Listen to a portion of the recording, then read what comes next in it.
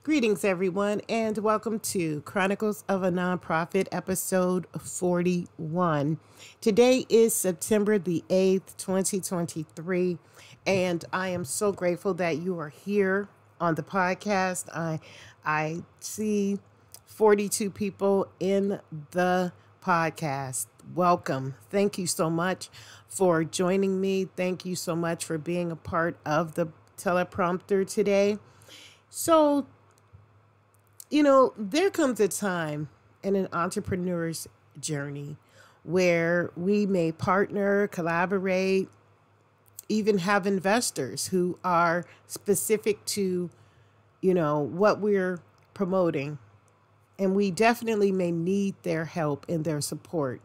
But what happens when we have someone who has personal relationship issues at home, domestic violence, mental health? This is what I want to talk about today. I feel this is very important. It is so vitally important that it is all about how to help someone when we know that they're going through their issues.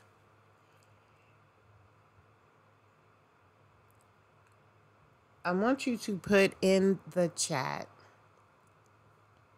what are some of your thoughts? How to help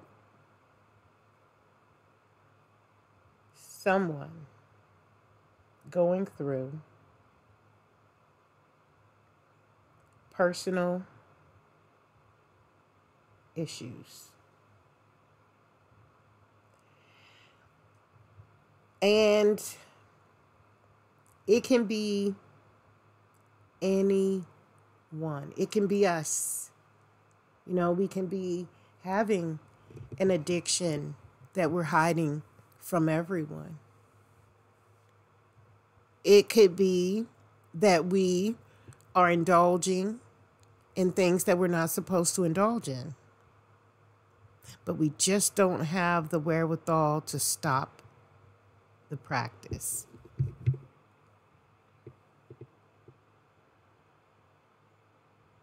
All right, Naisha, she says, listen and be understanding. Yes. Listening and being understanding is a definite option. So what happens when the person doesn't share it with you, but you see it happening around them? So you go into their home, their kitchen is a mess, a wreck. You try to explain to them that you will be there for them, that you will help them out because you understand that life on life terms is a little difficult for everyone at times. But you know for a fact that this person has the willingness and the understanding to be able to take care of themselves, their hygiene, their cleanliness of their home, but they just choose not to do so. Distractions. These are the things that we talk about on a daily basis here at Chronicles of a Nonprofit. Distractions are the biggest thing that will interfere and cause a great business idea to go under. Between that, the stress of having to deal with children that are going through their own mental health situations, everything. And then even having individuals who may initiate emotional triggers during certain times that are extreme to the individual's growth, the person who should be healing. These triggers are very strong. There was a time that I can remember having triggers right in front of me, flaunting its energy around me during the time of my son's birthday. It's already a hard to deal with time. He's missed in the physical form, but yet there are people who are coming with their subliminal messaging. Now, I don't know if it was something that I expected to see just so I could be happy to see what life could possibly have been. That could be a scenario. That could truly be a scenario.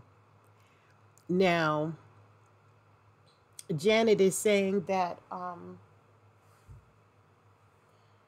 me see here. Janet says, should you even talk about personal problems at work? Wow, that's a really good question, because if you think about it, when you bring personal issues into the workplace, it does something. It shifts the energy. It causes things to possibly get out of control. So I'm not quite sure. That's something that the environment of the office or the business will determine for itself. As a community advocate, I must talk about what is going on, whether it's what's going on out there in the world and society or what is taking place personally with clientele, and help to relieve some of the stress by providing options.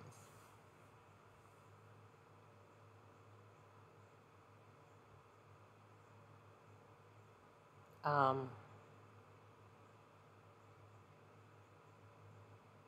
Now, when we talk about personal issues, we can ask the question, a personal issue could be a person finding out that they're sick, a person finding out that they're pregnant, a person finding out that they're being cheated on, a person finding out that, the money that was supposed to go towards investment for the business is not there.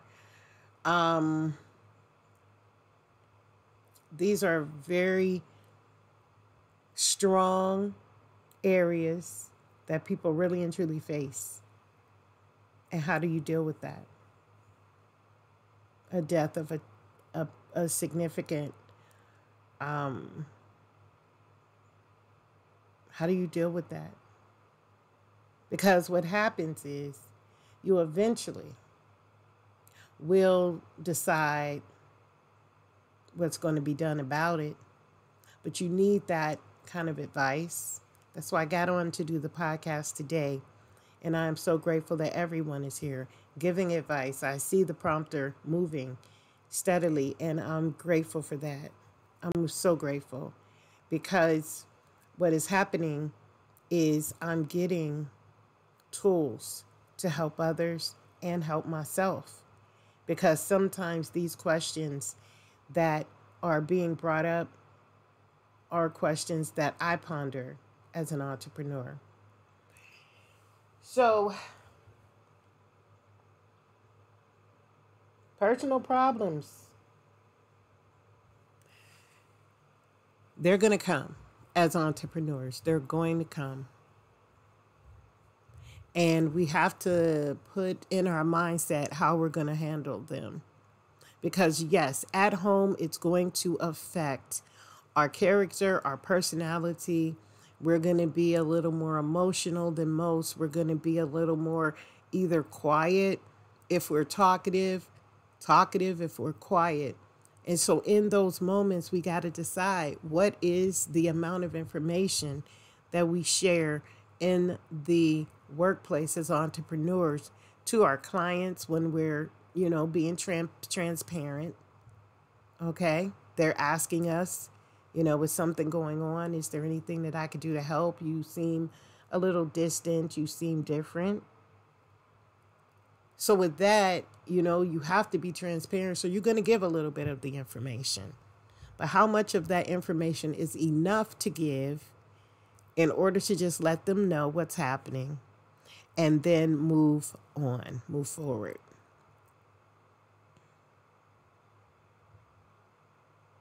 Yeah, you're right. You're right, Nate. Nate, you just said something that you just text something that is very vital. And that is, what about the gossip center?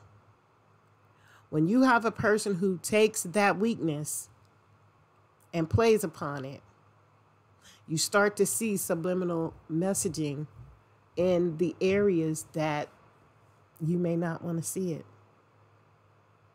You may not want to recognize it. Psychologically, this world is unique when a person can truly have, oh my God, the opportunities to express themselves openly through the First Amendment. We have the right of speech, freedom of speech. We can say what we want. But defamation and slander of others and the way that they take that information in helps us understand how much information we should share. You know, I'm dealing with something seriously personal right now, but there's certain things that I have to say in certain ways in order to get the result that I need to come forth to me, as well as being respectful of the other person's confidentiality. That's difficult as well, because the goal is to find a scenario that works critically to solve the equation for the solution to the problem in which we face.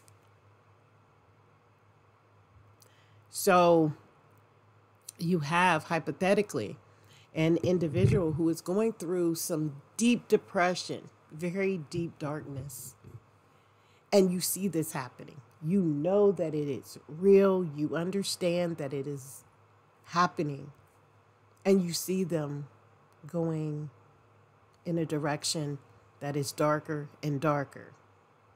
And then you have to help them by just letting go sometimes. And that's the hardest. That right there, entrepreneurs.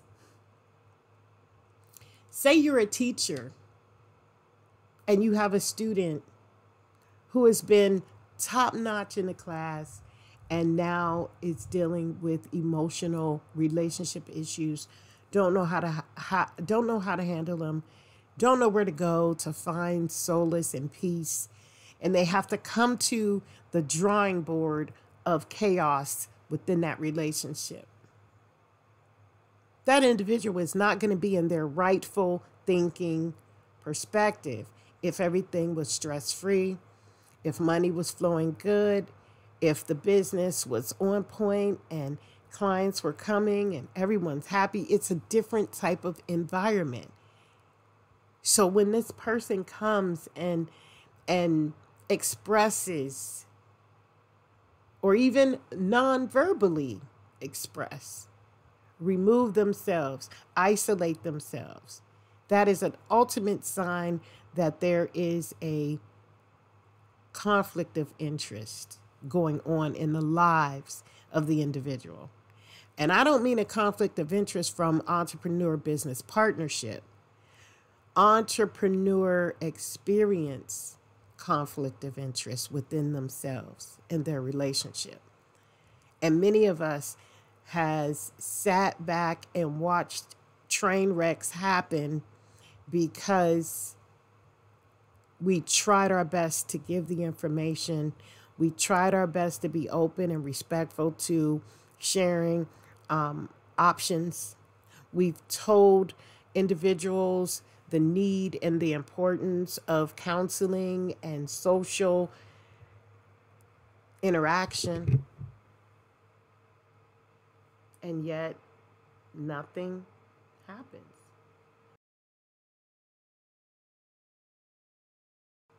Where do we go from there, entrepreneurs? Oh, yeah, that's another good one, Matthew.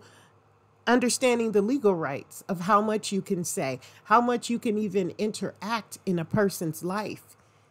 You know, when you're in business, everyone seems to be so happy. You give them the wrong information, you give them the wrong advice, you might have a legal fight on your hands. So that's another concept. That's another thought, when we're dealing with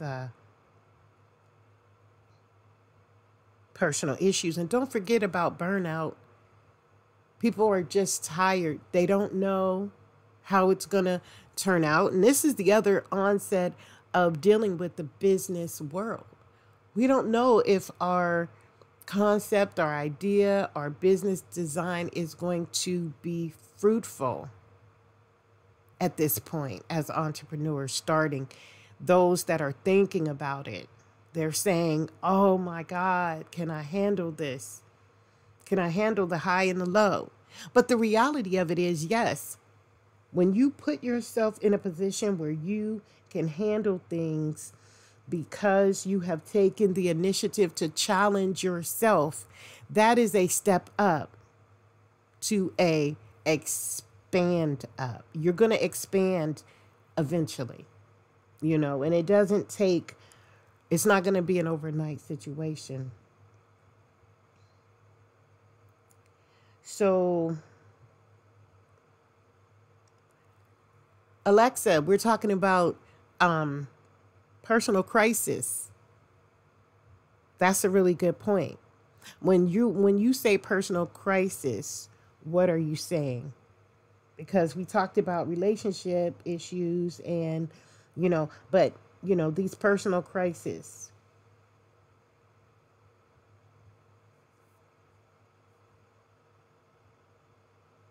Oh, the weight of the world being on your shoulder, you have no one to turn to. So now we have to use that discernment to talk about how much of our information we're going to share. Because yeah, you can go and ask fellow business partners for advice, but the reality is, what if they give us too much advice? What if they don't know when enough is enough, when to stop talking about what it is that you're experiencing? Yeah, Alexa, I like that. Um,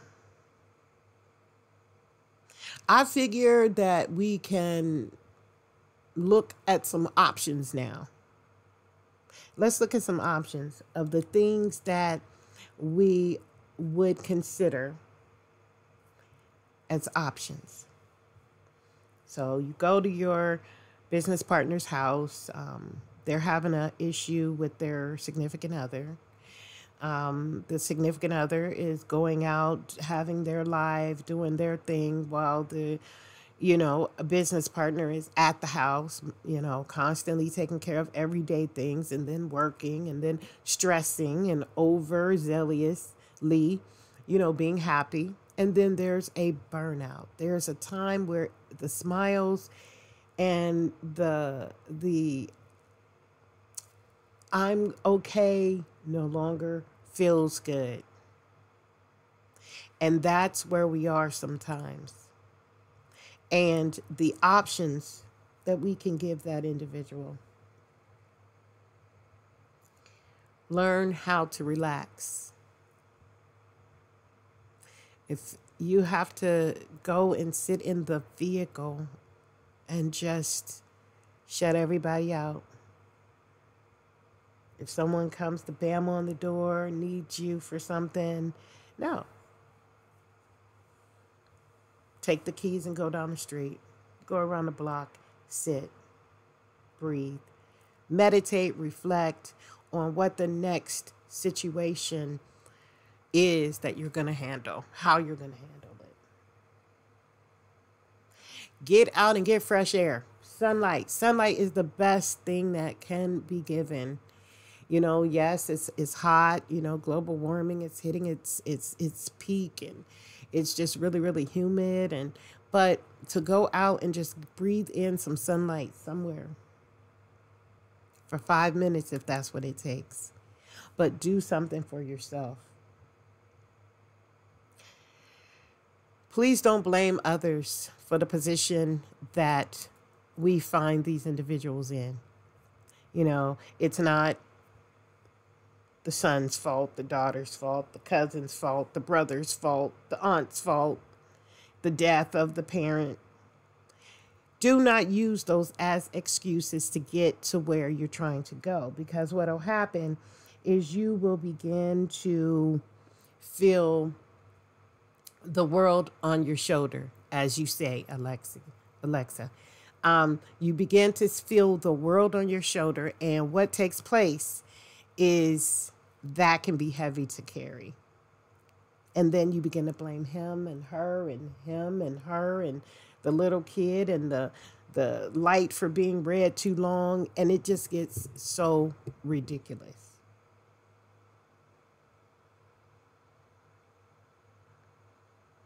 Now, when you are an entrepreneur and you're dealing with these personal issues with your business partner, your investor, when you have deadlines to meet, when you have success to pull in your business, it is valuable that you keep open communication. You must have open communication to make sure that this is going to be a success for you. The relationship is going to be a success for you. So you want to listen very clearly. You want to listen to the cues. If people stop communicating, that is because they are not trying to handle the situation at hand. They're isolating themselves. They're diverting their attention to something else. And that is not good. It's not good, because other people are involved in the relationship, and it will take time for that individual to heal the way that they should, to heal, to so no one else should have to be involved in the growing of this if the individual is truly transparent, truly communicating. So you want to listen, and then you want to ask if there's anything that you can do to help them. Once we've done that, so you go into this business partner's house and you see ramen noodles packages, you see meat packages and flies flying over the meat packages, and you just see some things that just are totally out of place, no type of organization, but you know this person is an organized individual. You know that this person has the qualities to organize and put together things to a perfection, but yet nothing is being done. You ask if there's something that you can do to help them. And if they tell you to leave them alone, then that's exactly what you do. Don't take it personal. You leave them alone, but you move your business, you steer that ship in the direction of getting help elsewhere. Because if not, all of these holes will eventually sink the ship of entrepreneurship. And after you ask the question, do you need help? I'm willing to open myself to you truly and honestly, be open to help them. Hey, I see that you're a little bit, lax on the way that you normally keep your house. Things are not looking healthy here. Can I come over and spend an hour a week to help you organize it? And, you're being told no, then you move forward. You let go. You let go. Especially when this person can be a child, a grandchild, a sister, a brother. You just give space. And that is the most realistic thing to do.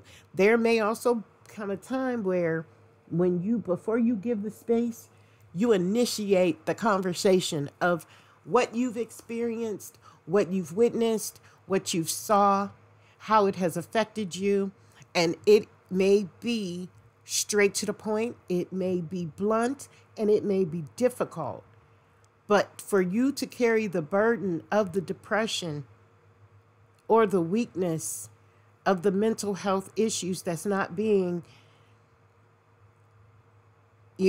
supported by even the person, then you bear the weight of the world that Alexa is talking about. I'm going to give you a few more and then we're going to head on out of here. Decide what you're going to allow.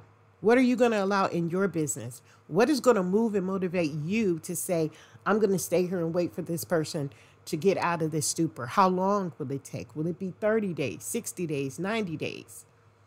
If they're an assistant and they can't make the grade for the business meetings that you have going out, how are you going to handle that? And what type of effect is that going to do to your business over time? Have a support system. You contact others to help you. You put things into perspective so that you are on a balanced scale, that it all makes sense to you. You understand what's going on, and you try your best to do your best to help the individual move forward.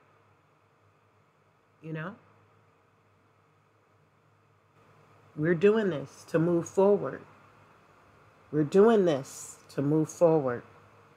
And then provide a support system that is going to be efficient for you. And then you make those difficult plans. You finally make those plans to walk away, to sever the ties of the relationship that is not being supported and supportive to you as an entrepreneur. And watch how your energy continues to grow.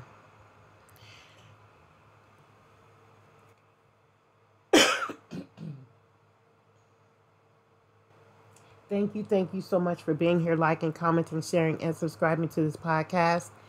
And if you need business consultation services, please feel free to contact me at the number in front of you, or email me at scales2successllc@gmail.com. I'm so grateful that you're here. And wherever you are on social media, please share this video because someone may be in need of this type of conversation. And you will be the one that will provide them the opportunity by just thinking about how to handle hard-hitting situations in life when we're dealing with entrepreneurship. Thank you. God bless you. And we'll see you next time.